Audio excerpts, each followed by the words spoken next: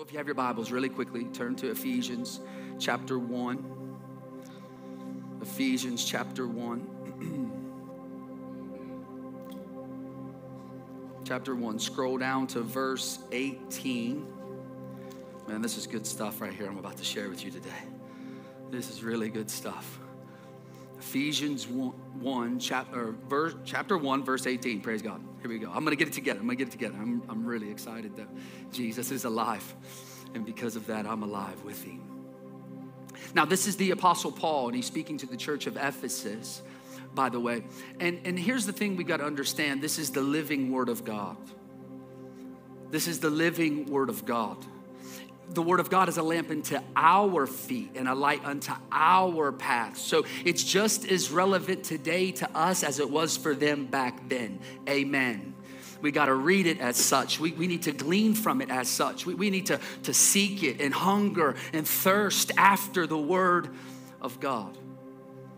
So this is the Apostle Paul.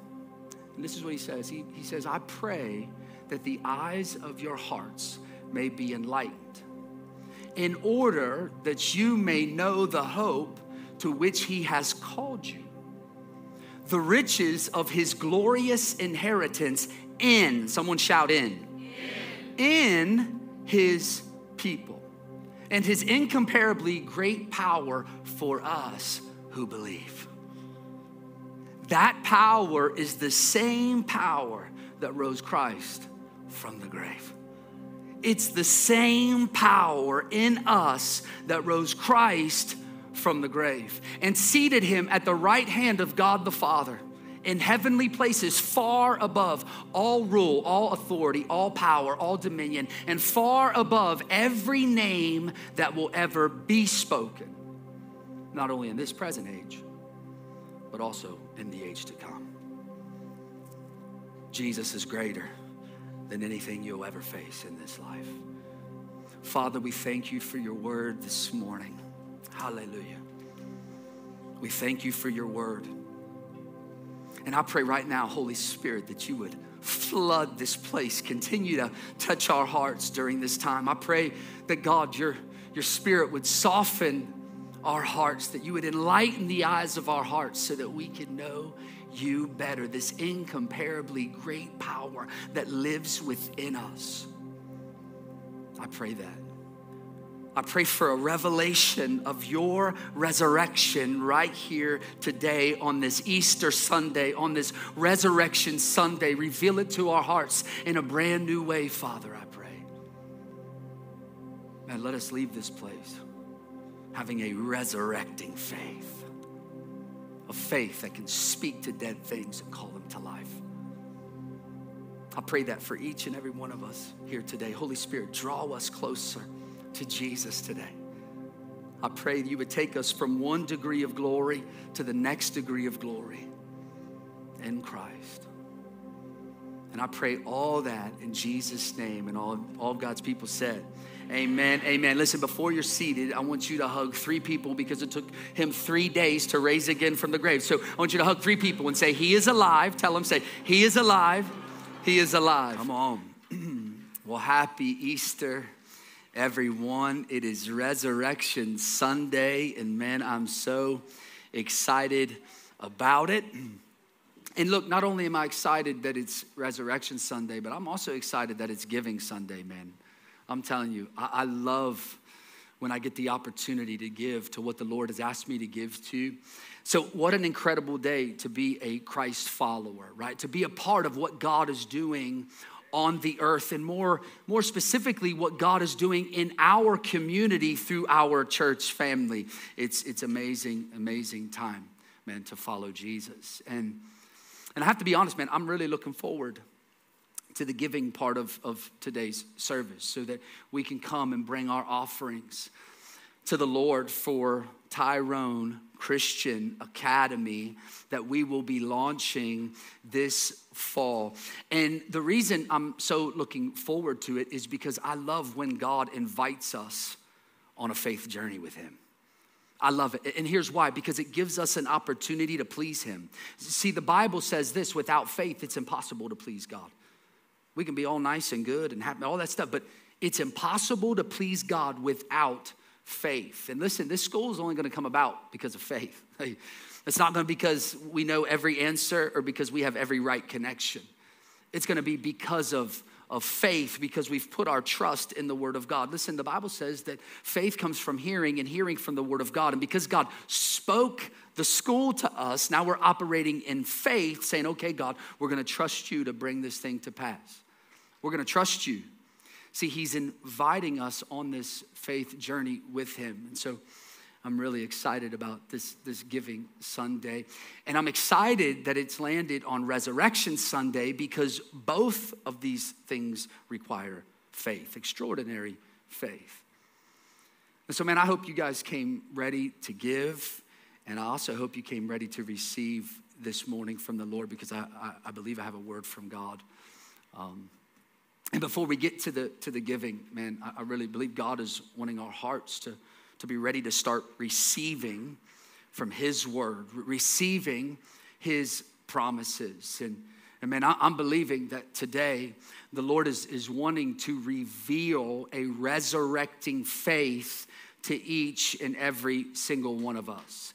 And yeah, that is really good, actually. And so that's the title of today's message, a resurrecting faith. And look, the first thing that we've got to establish here this morning before we go on this resurrecting faith journey is this, that everything in this life starts and ends with the resurrection of Jesus Christ. Everything.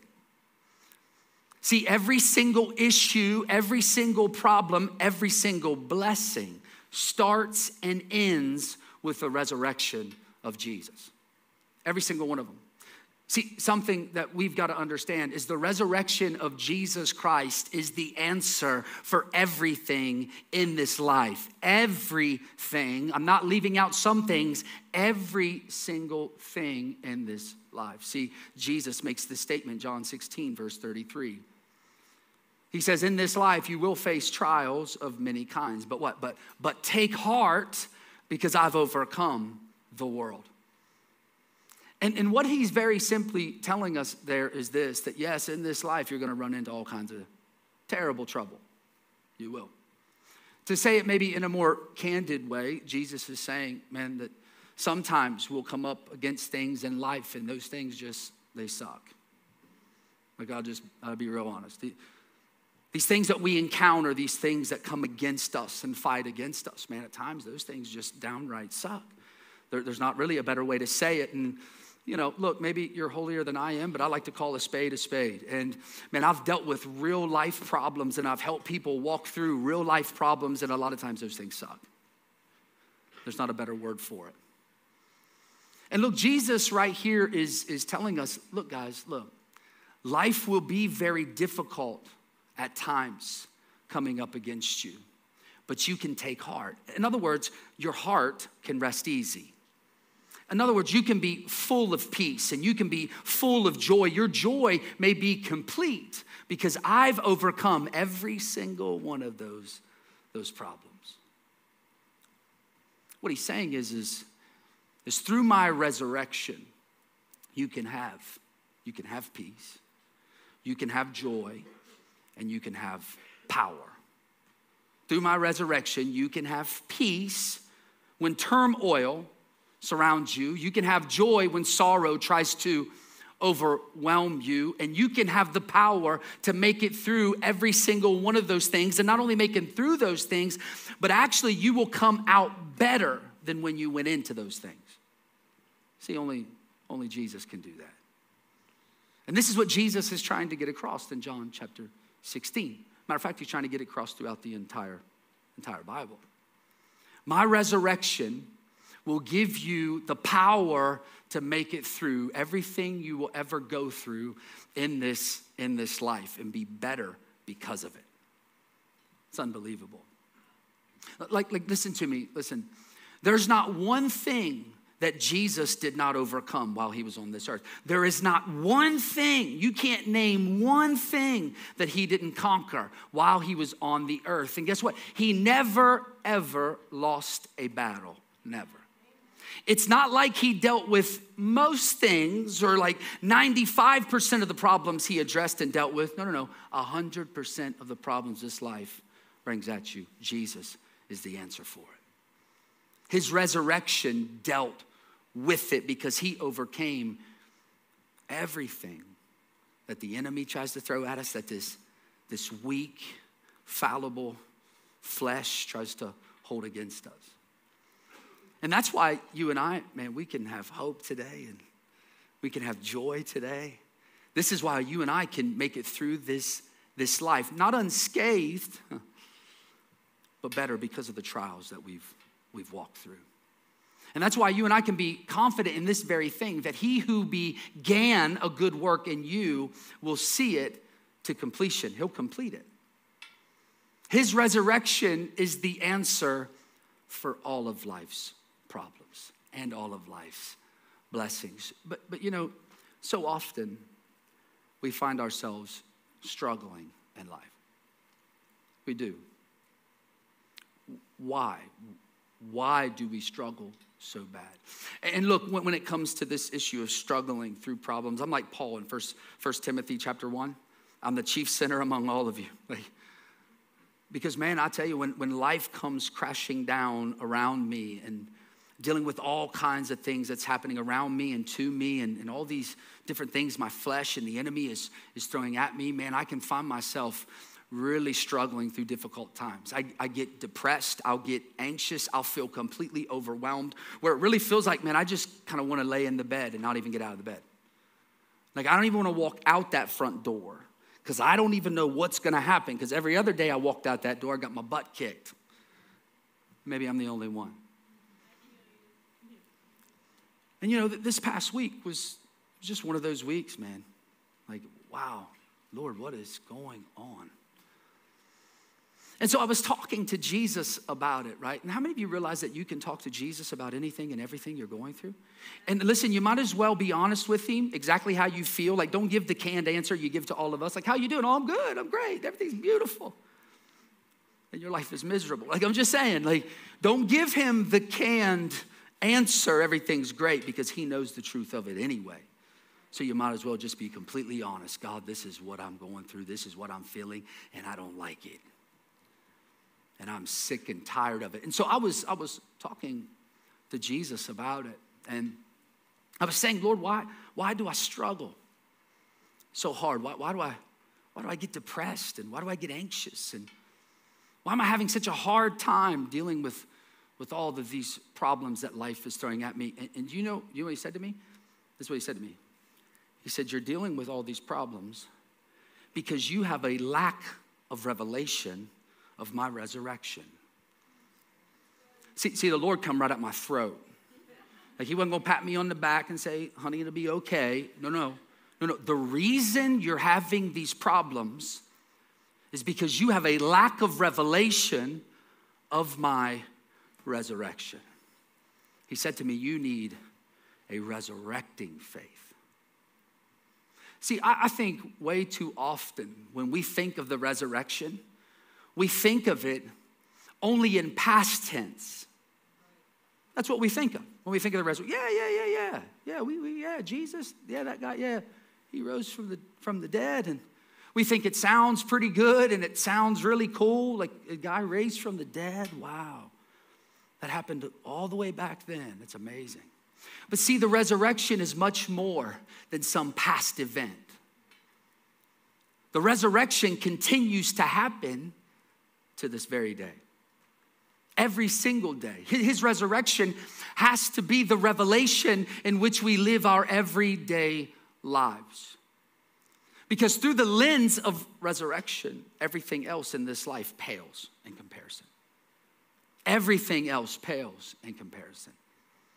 Through the lens of his resurrection, we can believe God for anything and everything that we're asking of him. We can trust him with all the things in our lives. We can just give it over to him. Through the lens of resurrection, we can believe God is the God of the impossible, that anything is possible through him. If he can do that then, I believe he can do it now. I believe he can do it right now. See, God's trying to get us to this place where we live our everyday lives with our eyes fixed on the resurrection of Christ, with our hearts filled with the power of resurrection. That's what he wants, to get us to that place. But see, we just so often, man, we think about the resurrection as something in the past that happens, when it's much, much more than that. I want you to think about this just for 1 second. Think about this just for a second. Jesus gave his life as a living sacrifice. The Bible says that he was beaten to an inch of his life. Matter of fact, it says he was bruised for our transgressions. He was beaten for our iniquities, that he was beaten unrecognizably. You couldn't even make out who the man was. He was beaten so badly. And if that wasn't enough, they stuck a crown of thorns on his head to mock him as king. And if that wasn't enough doing all that to him, they stuck him up on a cross. And they hung him there with big metal stakes going through his hands and through his feet. And if that wasn't enough, just for good measure, they took a spear and jabbed it in his side. And the word of God says this is where blood and water flowed. Look, if you and I were eyewitnesses to the resurrection or to the crucifixion, if we were eyewitnesses to this crucifixion, we wouldn't have been able to handle it. We wouldn't have been able to take it. It was that gruesome. It was that awful. We would have screamed and cried ourselves into complete exhaustion because our hearts would have been completely broken to see that happen. And you know what's incredible to me? He went through all of that to show us his love for us. It's absolutely amazing to me. The Bible says in 1 John, it says this, that God proves his love for us in this, that while we were still sinners, he proves his love to us that while we were still sinners, Christ went to that cross for us. Took that beating for us, for you and for me. He went through all that to show his love for us, to show that he desires us to live our lives for him, to give our lives fully over to him, and not in some wishy-washy way where we come to church on Sunday, but live however else we want to live Monday through Saturday, and then come back, rinse and repeat, and do it again on Sunday. No. That's not the power of the resurrection.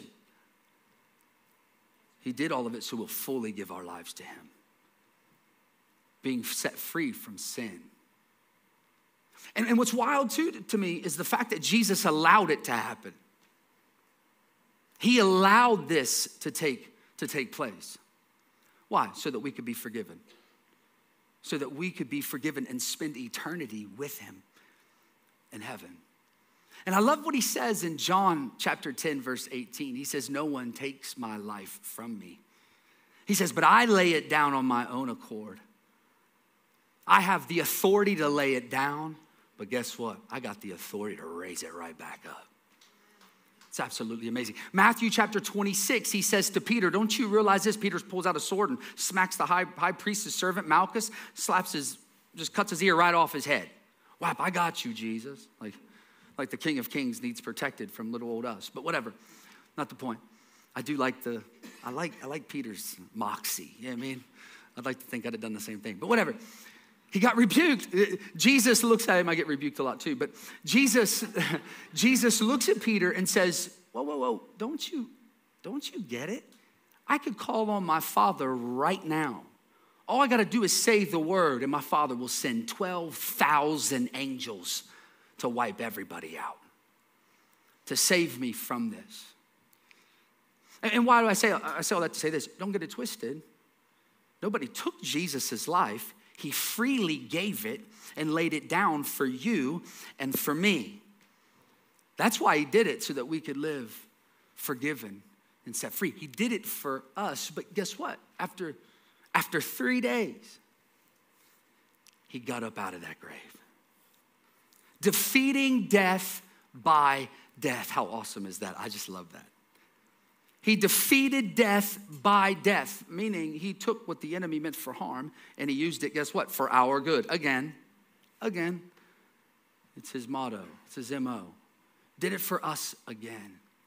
Matter of fact, the Bible says this: if Satan would have known the glory that God had prepared for his people through the resurrection of Christ, he would have never crucified the Christ in the first place. He'd have left him alone. But it's too late, you worthless devil. And see, if we could view this life through the resurrection of Christ, nothing could stand in our way. Nothing could stop us from praising him for it. Nothing could stop us from yelling about it. Nothing could stop us from rejoicing in it if we had a revelation of his resurrection. And not just the thought of, yeah, I believe he was raised. No. I believe that his resurrection power lives in me. Our lives would look completely different. See, the reason we find ourselves in depression and living with hearts filled with anxiety is because we need a greater revelation of his resurrection. I promise you that. I promise you that. See, we need to view his resurrection not just as something that has already happened, but rather as something that continues to happen and will continue to happen. See, in John chapter 11, Jesus says this. He says, I am the resurrection and the life. Not just I can do resurrection, and not just that I will be resurrected. No. I am. The very essence of who I am is resurrection and life.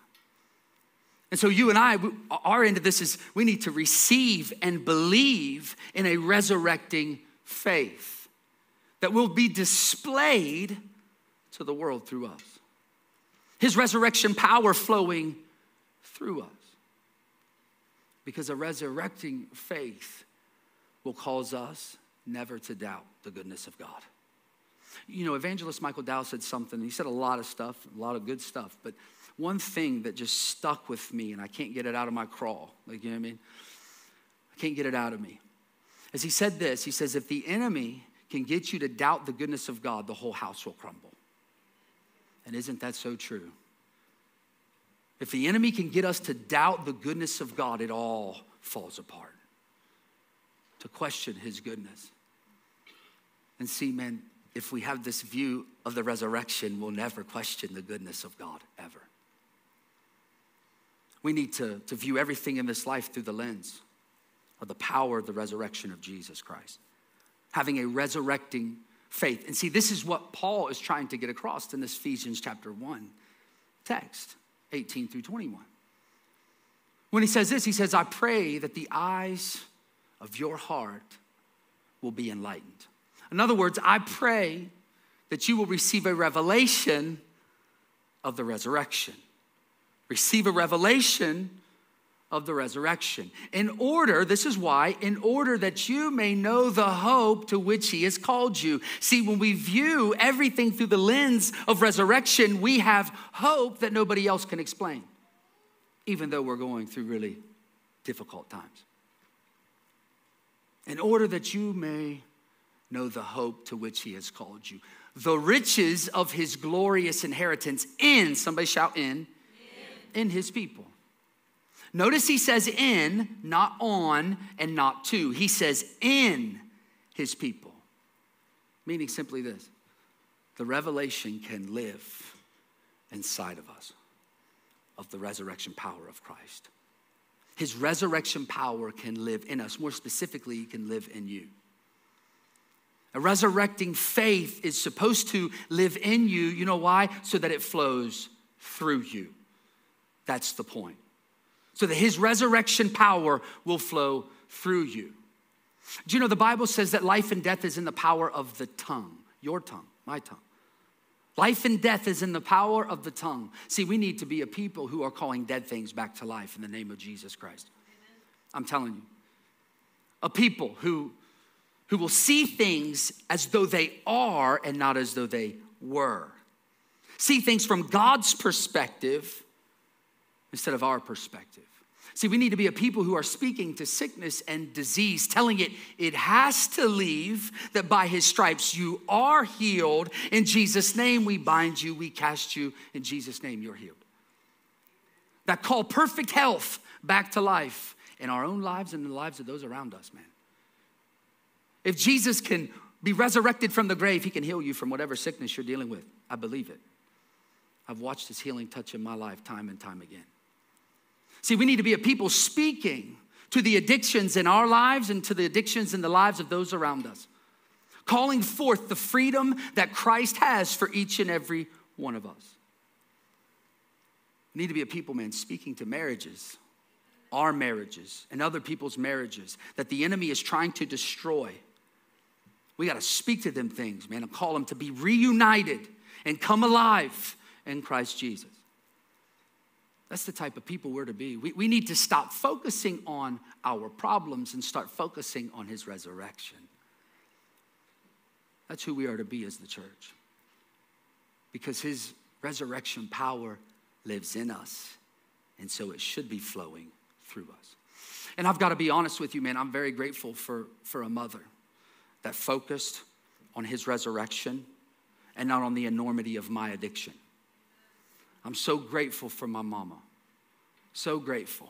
See, maybe you're not aware of this. I was a drug addict for 15 years, addicted to heroin for nearly 8 years, at the worst of my addiction or the height of my addiction, whatever perspective you want to bring to the table. I shot over $300 of heroin every single day. I would rob, cheat, steal, do whatever I had to do to get that drug that had me so bound. And because that's the way I lived my life, I was in and out of jail all the stinking time. From the age 18 to 24 until Jesus set me free. And because of that, I was in and out of different drug rehabs over and over. And I can remember professionals literally looking at me and telling me that they would say to me, you were born a drug addict, you'll die a drug addict. Because your daddy was a drug addict, your aunts, your uncles were drug addicts. So you're going to live one and you'll probably die one. And you'll die alone. You'll have absolutely nothing because of your addiction. And you know what? The trajectory that my life was on at that point in time, that was the reality of the life I was living. It really was. See, I was dying, and not figuratively. Not like, oh, I feel like I'm dying. Like a man cold, like, oh, honey, I'm dying. No. No. Like the flu, right? Man, you know what I'm talking about. Like, oh my God, I'm dying. That's not me, though. That's not me. I'm strong. I am the worst, man. My wife hates it when I get sick. She's like, oh my gosh. She's like, I get sick, and then I got to take care of everything. Yeah, I'm like, oh, you're tough. I don't know. Women's pain threshold's like up here. I don't know how y'all do it. But you had to because you're bearing kids and doing all kinds of wild stuff. But listen, man, I'm telling you, I was dying, literally dying. There was multiple times my mother found me overdosed in my apartment, overdosed in a bathroom, laying. Many, many times she found me in my bed over OD. She would come in. I remember my mom, she would come in. She would videotape it for me with needles hanging out of my arm. And the reason why is because when I'd wake up, she'd try to show it to me to hopefully snap me out of it. To say, ooh, I don't want that no more. Ooh. But see, the enemy was trying to kill me. And he had a hold of me. And I tell him, I'm like, hey, you should have killed me when you had the chance. You screwed up, Buster. You screwed up. We're going after as many people who are bound and set them free in Jesus' name. As many people as possible. But see, my mom, she didn't focus on the problem. She focused on the power of resurrection. And man, she would call the dead things back to life in my life. I'm telling you, I can remember waking up out of a stupor. I'd come to, right, sort of in and out of it, all hide up. And I'd have my mom standing over top of me praying so hard for me, laying her hands on me, praying in the Holy Ghost over me. I remember it. And she'd be shouting at the top of her lungs at that worthless devil, at that addiction, saying, you can't have my son. I gave him to Christ. He's his, not yours. So you got to leave him alone and stop tormenting him in Jesus' name.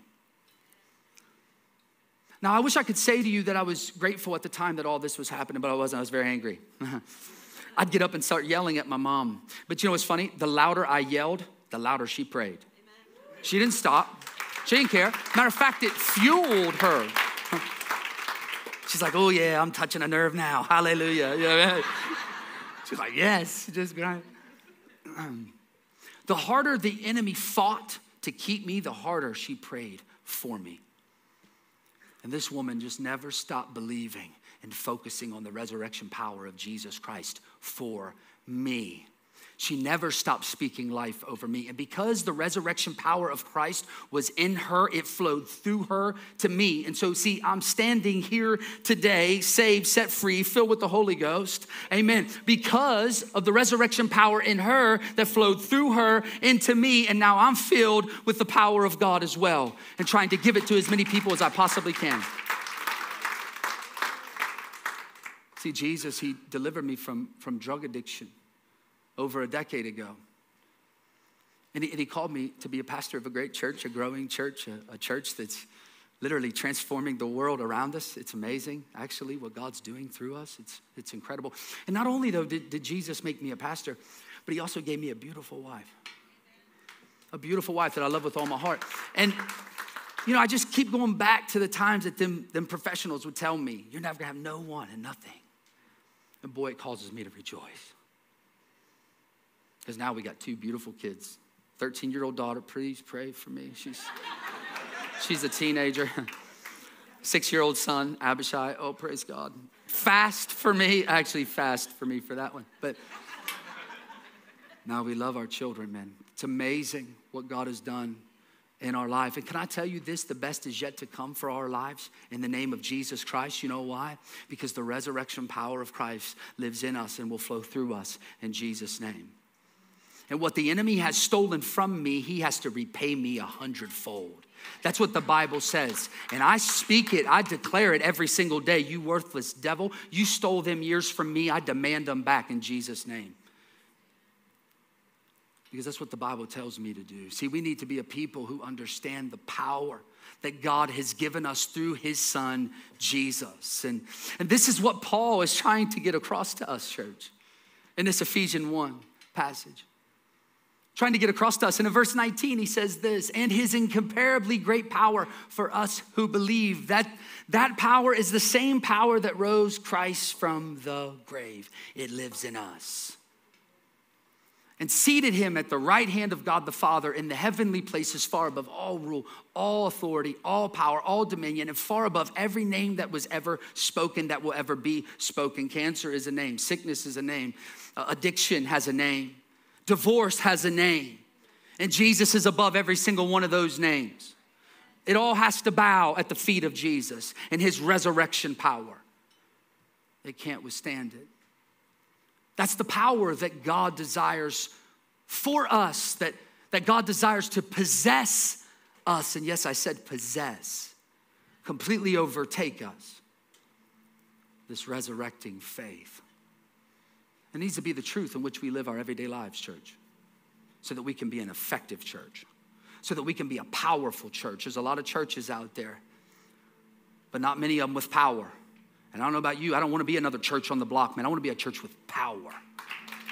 Because God said so. He said we can have it, and so I declare it. I receive it. I don't name it and claim it. I believe it and receive it. I can't name and claim nothing. I read the Bible, and then I get what the Bible says, and then I receive that thing. So don't get it twisted. Listen to me, church. We need to get loud about this message that God has given us. We need to be a people shouting about the resurrecting power of God through his son, Jesus Christ, that has saved us and redeemed us and gave us eternal life. And listen to me, I'm going to close right now. I'm about 5 minutes too long, actually, but that's okay.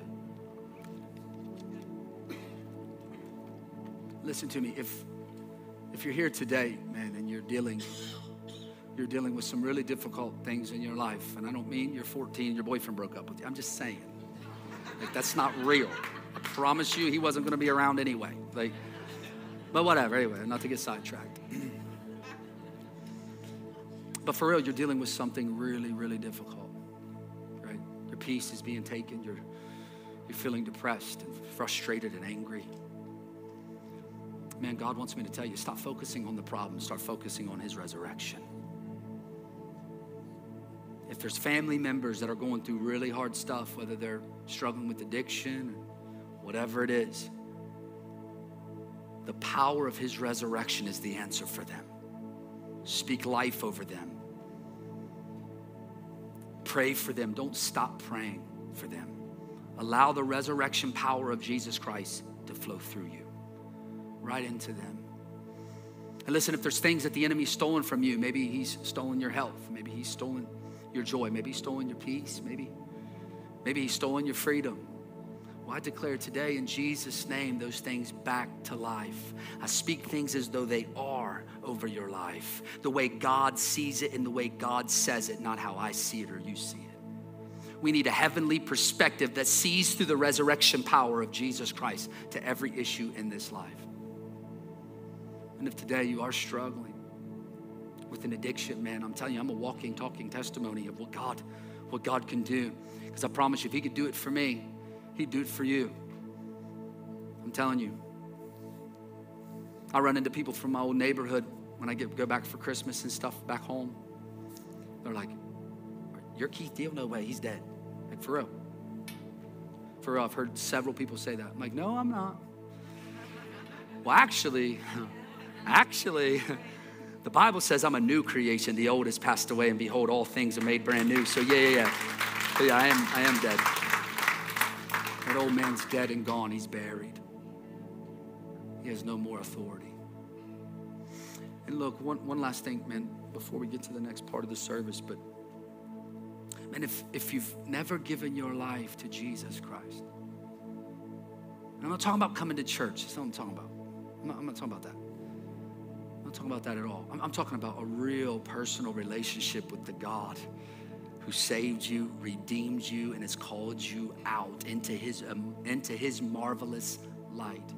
That's what I'm talking about. If you've never given your life to Jesus Christ, today's the day. Or maybe you have given your life to Jesus, and man, you just find yourself steering far away from him lately. Maybe it is because of the problems and issues you're dealing with, and it's tough to see. And listen to me, you don't need all the answers to who God is. You just need to trust that he is. Amen. That's where it starts. Not, well, I got to understand this and that, and then I'll do this. And not, no. You're missing it. You're missing it. You're missing it.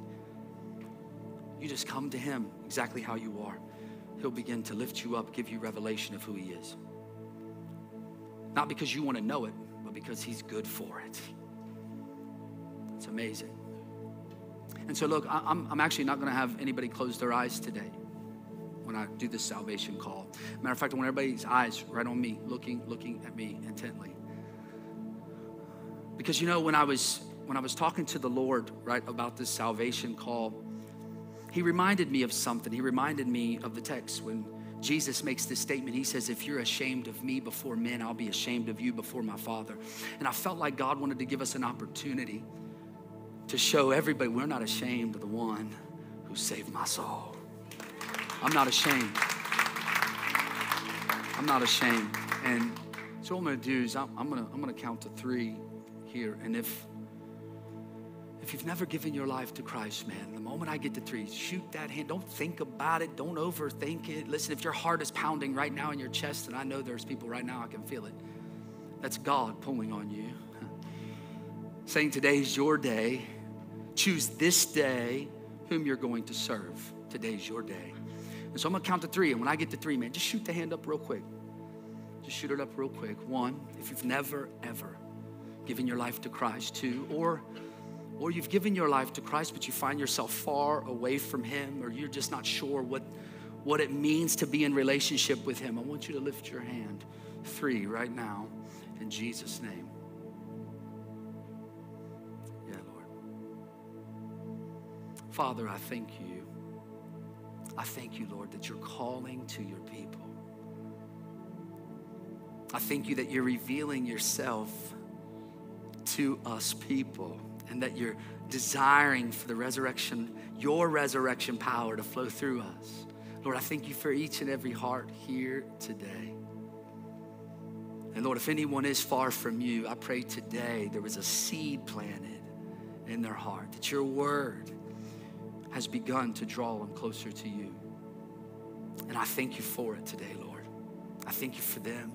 And we thank you for your resurrection power that's here, for us today. Lord, I speak a blessing over your people. Bless them with your Spirit in an even greater measure. In Jesus' name, amen and amen. Come on, give the Lord a clap offering real quick.